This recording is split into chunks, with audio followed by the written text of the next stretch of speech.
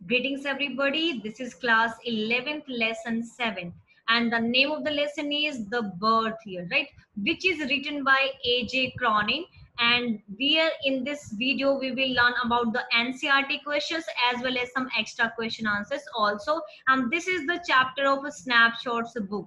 So if you want to see the video of its summary of the chapter, then you will just go to the playlist and select the class 11th, then you will be able to watch the summary of this chapter also. And if you are desirous to watch the videos regarding English grammar, writing section or rest of the classes, then also you have to go to the channel, select in the playlist, and then you will be able to watch the desirous video and subscribe the channel so that you will come to know about my next coming videos regarding grammar and even on the spoken classes also. So let's begin the class. There in the very first, the first question is given there that I have done something, oh God, I have done something real at last. Means यहाँ पे जो doctor Andrew है वो last में क्या कहता है कि ओ गॉड, कि मैंने जो है कुछ किया और सच में कुछ करके दिखाया है.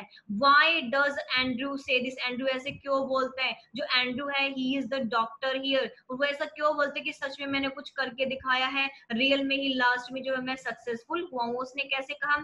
What does it mean? उसके कहने का मतलब क्या था? अब देखो, जैसे आपको पता है कि स्टोरी में ये जो डॉक्टर, वो यंग डॉक्टर है, उसकी जो स्कूल जो एजुकेशन वो अभी रिसेंटली ही कंप्लीट हुई है, और उसने जो है वो मिडिल एज की जो वुमेन होती है उसको ट्रीटमेंट करने के लिए उसके डिलीवरी के टाइम पे उसको वहां पे जाना होता है, उसको ट्रीट करना होता है, because she was just giving a baby that time, means she was about to give the delivery that time, and that time he was restored them to perfect health. और यहाँ पर ये जो है इसने क्या किया था, एक जो मिडिल एज लेडी थी उसने उसके बेबी को बर्थ दिलवाने में बहुत हेल्प की थी. और सेकेंडली ये जो डॉक्टर थे उन्होंने लाइफ दी थी बिल्कुल उस डेड चाइल्ड को, जो कि it was seemed to be dead. मतलब यहाँ पे ऐसा लगा था कि जो बच्चा है बिल्कुल डेड हो चुका है, बट फिर भी उसने लास्ट तक एफर्ट्स किए. इवन यहाँ पर जो मिडवाइफ थी उसने मना किया कि भाई ये तो डेड है, इसका कुछ नहीं हो सकता, और उसने उसको बेड के नीचे, बेनिथ द बेड, बेड के नीचे उसको डंप कर दिया था, डाल दिया था उसको, ये सोच करके कि ये जो बेबी है वो स्टिल बॉर्न बेबी, मतलब स्टिल बॉर्न चाइल्ड है, मतलब एकदम स्टिल है, एकदम से फिक्स्ड है, एकदम से मोशनलेस चाइल्ड है. तो ऐसा सोच के उसने क्या किया था, यहाँ पर उसको छोड़ दिया था. बट लास्ट तक भी यहाँ पर जो एंड्रयू होता है वो अपने मतलब लो होप को नहीं छोड़ता, और लास्ट में वो अपना बेबी को वो ट्रीटमेंट करता है, और स्पेशल मेथड्स यहाँ पर जो है वो अप्लाई भी करता है उसको बचाने के लिए. इवन वो क्या करता है, यहाँ पर हॉट वाटर और कोल्ड वाटर जो है उसको अप्लाई करता है उस बेबी के ऊपर, और जैसे ही वो उसकी मतलब उसको रीजन समझ आ जाता है कि किस वजह से वो बेबी जो है वो ब्रीथ नहीं ले पा रहा, क्योंकि उसके अंदर कार्बन डाइऑक्साइड ज्यादा हो गई थी और वो सफोकेशन की वजह से जो ऑक्सीजन उसके अंदर नहीं गई थी. So that's why he was doing the pumping on the chest of the baby and miracle happened there. Miracle take place, यहाँ पर एक चमत्कार हो जाता, मिरेकल हो जाता है कि बेबी जो है वो मोशन में आ जाता है and he start to cry, then came the child cry, और लास्ट में जो बेबी क्राई करने लग जाता है, और क्राई होते ही जो है it means it was the success of the doctor.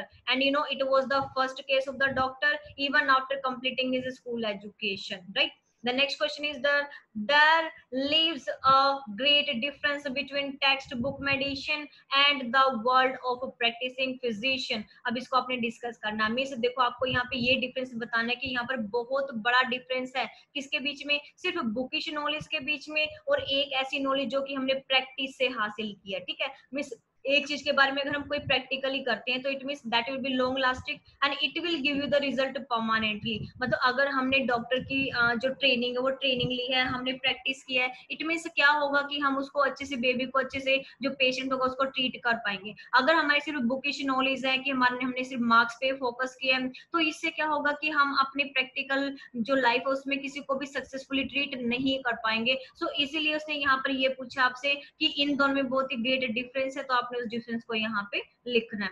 Next is there, do you know any incident when someone has been brought back to life? क्या आप ऐसे कोई भी इंसिडेंट का आपको पता है जो मतलब बिल्कुल मरते मरते बचा हो? बिल्कुल डेथ के मतलब माउथ में से बाहर निकल के आया हो, तो आपने ऐसे किसी भी इंसिडेंट को डिस्क्राइब करना, but ever you know about that. ये जो 3 थे आपके एनसीईआरटी क्वेश्चन थे, इसमें आप कोई भी इंसिडेंट डिस्क्राइब कर सकते हैं। यहाँ पर भी एक ऐसे इंसिडेंट को डिस्क्राइब किया कि जैसे मान लो कि स्नेक बाइटिंग हो गया, या फिर कुछ इंसेक्ट ने काट लिया, तो उसको जल्दी से फर्स्ट एड यहाँ पर दी गई है, फर्स्ट एड देने के बाद फिर उसको हॉस्पिटल लेके जाया गया है। तो मीन्स यहाँ पर कोई ऐसी इंसिडेंट थी जहां पर कि बिल्कुल लाइफलेस हो चुके थे, बट वो क्या थे यहाँ पर सक्सेसफुली जो वो ट्रीटेड हुए, वो सक्सेस भी हुए, वो अलाइव भी रहे। So these are 3 your NCERT questions. Now come to some extra questions and very very important. Who was Joe Morgan? Joe Morgan कौन थे यहाँ पर? He was the husband of Mrs. Morgan. जो Mrs. Morgan थी वो इसके husband है। Susan जो सुसेन मॉर्गन थी, जो सुसेन मॉर्गन थी वो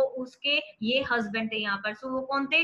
जो Morgan was a big strong heavy middle aged person थे, मिडिल एज के पर्सन थे, and he was the husband of Susan. वो सुजेन के हस्बैंड थे या फिर सुजेन उसकी वाइफ थी, ऐसा भी हम बोल सकते हैं।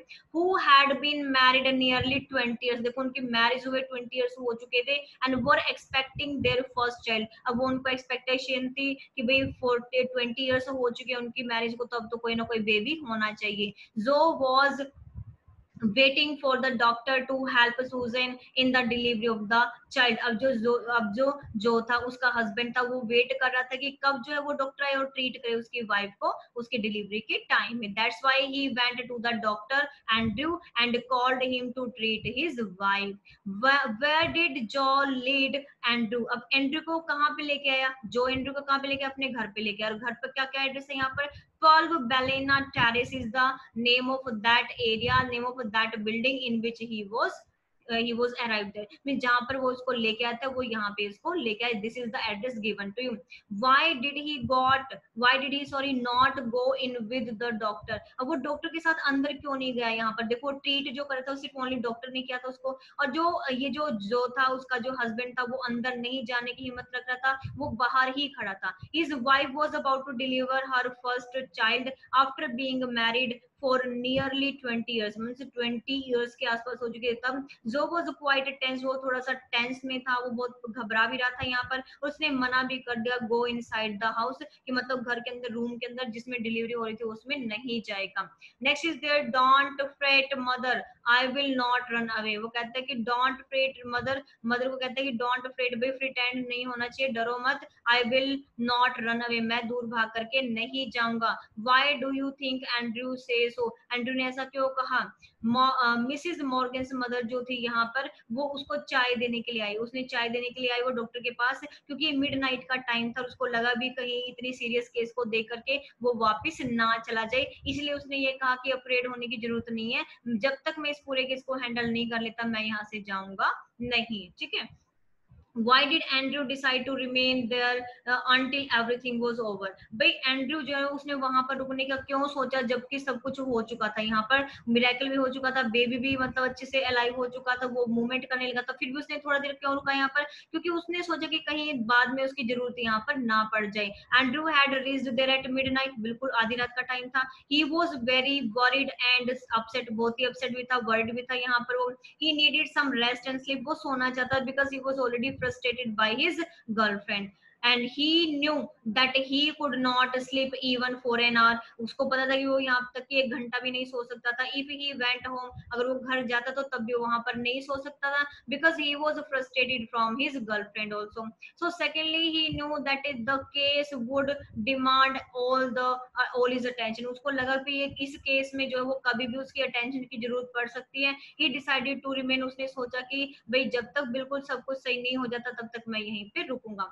And the last 3 questions, what had Andrew been thinking about? अब एंड्रयू जो है वो यहाँ पर किसके बारे में क्या सोचता है? How would you describe the state of his thought? वो उसके थॉट्स के बारे में आपको बता रहे वो क्या सोचता है। देखो मैरिज के बारे में उसने सोचा यहाँ पर, he thought that any kind of marriage, there no type of marriage is successful, and he remembered his 2 friends, one was Banwell, Banwell को उसने को रिमेम्बर किया जो कि फुलिशली बिल्कुल पूरी तरह से पागल था एक वुमेन को लेकर के।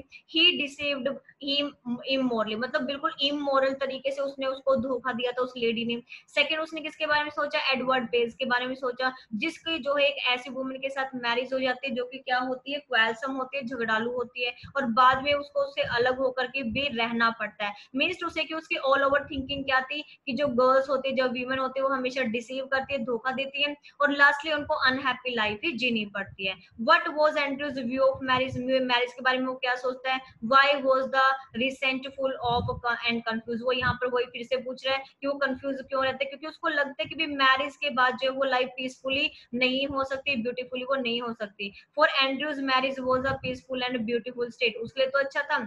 ही लव्ड कृष्ण, वो कृष्ण को बहुत प्यार भी करता था। The conflict between his steady mind and overflowing heart left him resentful and confuse, मतलब लेकिन वो उसकी वजह से कंफ्यूज था, और वो मतलब बहुत ज्यादा कंफ्यूज था कि जो उसके फ्रेंड्स के साथ हुआ कहीं उसके साथ भी ना हो जाए। Why did Andrew feel surprised while staining bye kitchen fire, भाई जैसे वो किचन फायर के अंदर के पास बैठा हुआ था तो एकदम से वो सरप्राइज क्यों हुआ, क्योंकि जब उसने कहा था कि भाई अभी तो डिलीवरी में बेबी के टाइम लगेगी, तो उसने क्या कहा, कुछ रेस्ट करने की सोची और वो किचन के पास जो वो चला जाता है। जैसे वो किचन के पास जाता है तो वो अपने ख्यालों में इतना ज्यादा खो जाता है कि उसको ध्यान ही नहीं रहता कि वो कहाँ पर आया हुआ है। जब एकदम से उसकी जो मदर होते हैं, किसकी मदर, यहाँ पर सुजन मॉर्गन की जो मदर है, वो उसको एकदम से चाय के लिए बोलती है, तो वो एकदम से घबरा जाता है कि एकदम से उसको ध्यान आता है कि वो तो यहाँ पर बेबी की जो वो डिलीवरी करवाने के लिए आया था।